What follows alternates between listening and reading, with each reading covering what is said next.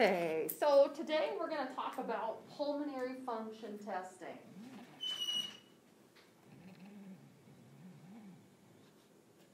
So pulmonary function testing is a way to determine the functional status of the lungs as it relates to how much gas can be moved, how fast the gas can be moved, the stiffness of the lungs and the chest wall, the diffusion ability of the alveolar capillary membrane, and patient's response to treatments. So why would we even perform pulmonary function testing? And that's to see if patients have presence of lung disease. So when we talk about asthma, COPD, pneumonia, interstitial lung disease, we can really see that on pulmonary function testing. Preoperative screening, so if a patient has some lung conditions and they're scheduled for a surgery, it would be really nice to see how they're going to do. It's kind of a good predictor to see how they're going to do when they go in under anesthesia. It evaluates patients for weaning, research pulmonary physiology, and to follow the progression of a disease or effects of therapy, and then study the effects of exercise on lung function. So the main components of pulmonary function testing are 1, spirometry, 2, measuring patients' lung volumes and capacities, and 3, actually measuring their diffusion ability across the alveolar capillary membrane.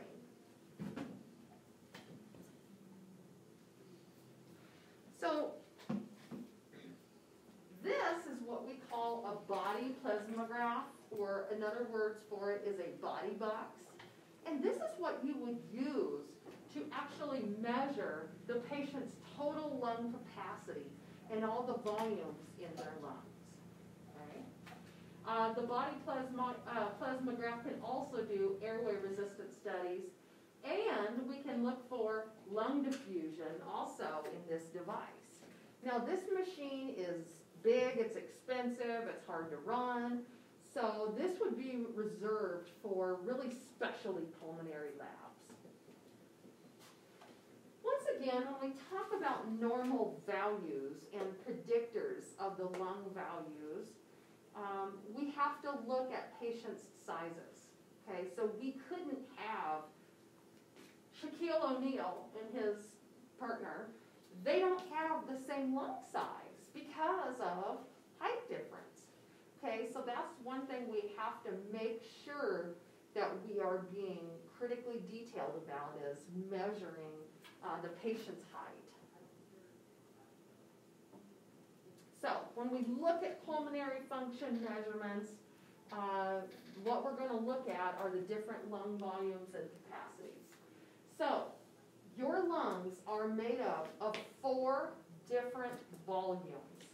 The 4 different volumes are inspiratory reserve, tidal, expiratory reserve, and residual volume.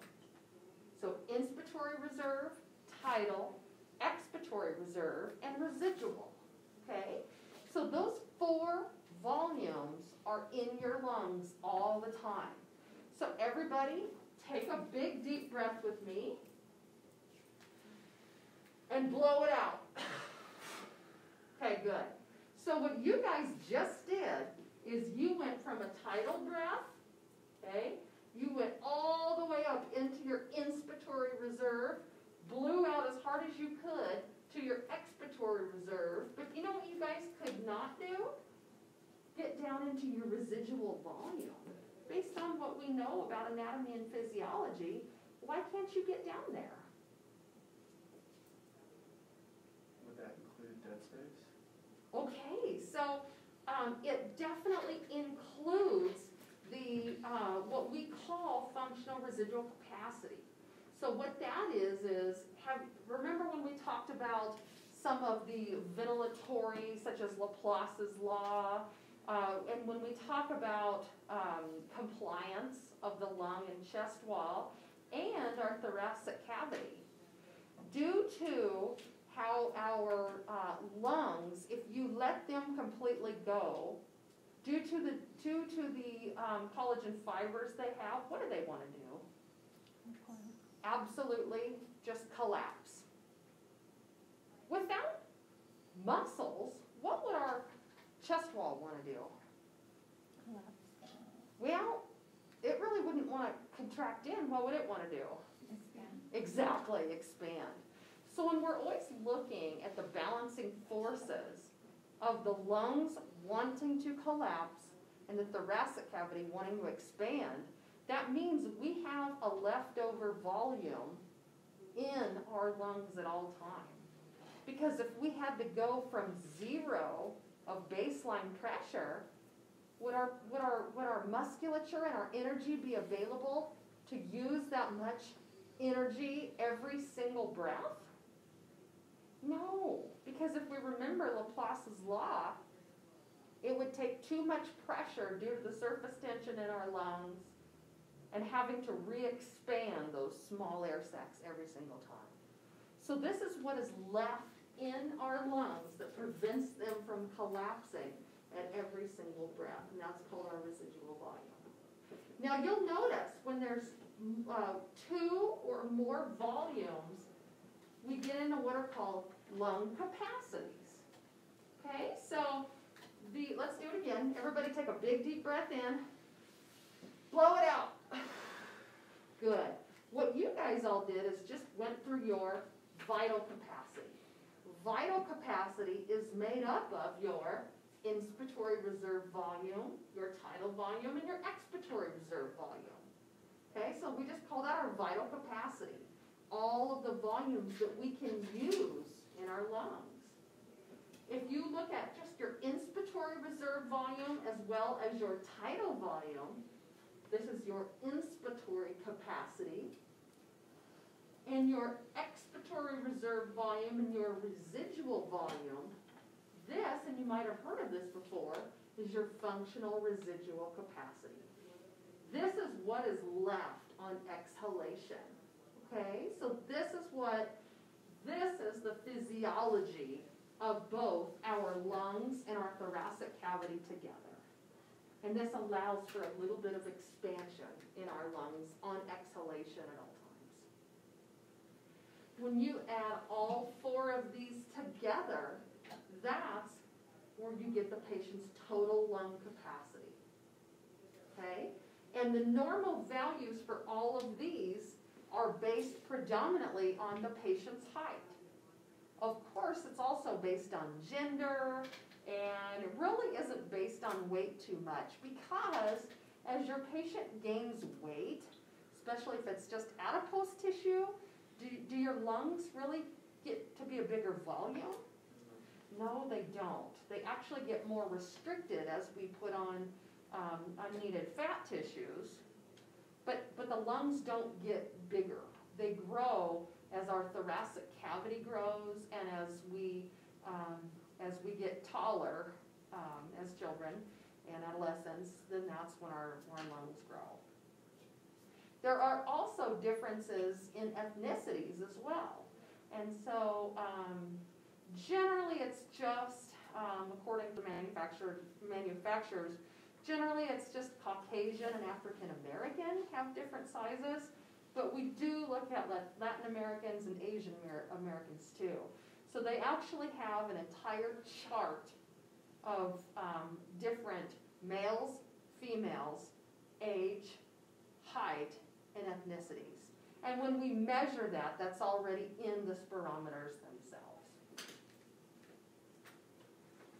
Okay, now you might be asking me what this little story is over here.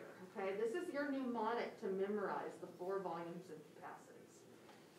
So, the loving couple, Irv and Irv, took their TV on vacation in their RV.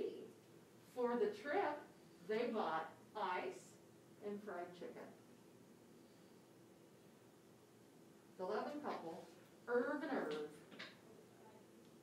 took their TV, okay, on vacation in their RV. They bought ice and fried chicken. helps you, fantastic. Believe me, someday when you're trying to memorize those, you're going to say, what was that thing that Jamie taught me? Okay, so I would kind of think about that. Because guess what? You guys get to memorize all this.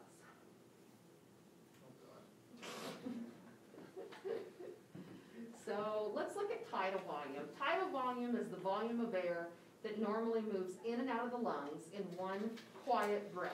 Okay, so during quiet breathing.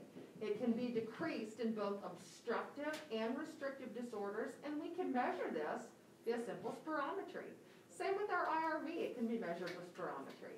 It's the maximum volume of air that can be inhaled after a normal tidal volume. Okay, so it can be within normal limits or decreased in both obstructive and restrictive disorders. It can also, as I said, be measured by spirometry. The ERV can also be measured by spirometry. It's the maximum volume of air that can be exhaled after a normal tidal volume. It can be decreased in both restrictive disease and obese individuals, which would cause a restriction. Okay? So one thing that cannot be measured via simple spirometry is our residual volume, because as we already did that maneuver, we couldn't exhale, we couldn't push out all the air out of our lungs. Because if you did that, I'd be grabbing the glide scope and intubating you and putting you on a ventilator because your oxygen would significantly drop, right? So we would have to measure this in the body box. Okay, we would have to measure that in a body box. So the residual volume is the amount of air remaining in the lungs after a maximal exhalation. And it's equal to our functional residual capacity minus your residual volume. Or I'm sorry, your FRC minus your expiratory reserve volume. So do you see that? These two volumes make up the capacity of functional residual. So if you wanted to see what this was, if you measured that and subtracted the ERV out, you could get your residual volume. Okay? Of note, and what's in this, it's in red, right? Okay, so the RV, the residual volume, is approximately 20% of the total lung capacity. What do you think would happen, or what kind of disorders would increase that residual volume? Patients that are doing what? Okay, not compensating as much, but trapping air. Okay, yeah, patients that are trapping air into their lungs, such as patients with chronic obstructive pulmonary disorder, or how about patients when they're having an asthma attack? Okay, so they can get the air in, but they can't do what? Because of all that airway resistance, they can't exhale all that air out. Okay? So it'll be significantly increased as the obstructive disorder progresses. Okay, so as we said, lung capacities are adding two or more volumes together, called a capacity. So here we are again. The vital capacity is measured after the person has taken the deepest breath possible. When we do the maneuver called a forced vital capacity, and that's what we're going to look at today, that gives us a lot of good information about the patient's functional status. Okay? So we can either do a forced or a slow vital capacity, and that is inspiratory reserve plus tidal volume plus expiratory reserve. Those three volumes together are your vital capacity. And if we said residual volume is 20% of the TLC, the remaining portion then, your vital capacity, is approximately 80% of total lung capacity. Okay. Vital capacity is measured via spirometer, and it can be decreased in both obstructive and restrictive diseases. It's a good preoperative assessment. It looks at the ability of the patient to take a deep breath and cough postoperatively or with mechanical ventilation. So kind of a critical number for a vital capacity is about 15 mils per kilogram of ideal body weight for a patient. If it's less than that, then that patient's pulmonary reserve will not be efficient and they cannot breathe spontaneously. They'll most likely have to stay on the ventilator. The inspiratory capacity is the volume of air that can be inhaled after a normal exhalation. It is measured via spirometer. It can be normal or decreased in both obstructive and restrictive disorders. And then the functional residual capacity is the volume remaining in the lungs following a normal exhalation, and it is expiratory reserve plus the residual volume, and it's the balance between the expanding chest wall forces and the contractile rebound forces of the lung tissue due to that elastic, due to those elastic collagenous fibers. Okay. That's measured with the spirometer as well. What's that? FRC is measured with the spirometer. Okay, I would like for you to answer that. What do you think? It's a very good question. Do you think that functional residual could be measured via spirometry? No, because we need the RV from the body. Yeah, very good. Okay, excellent.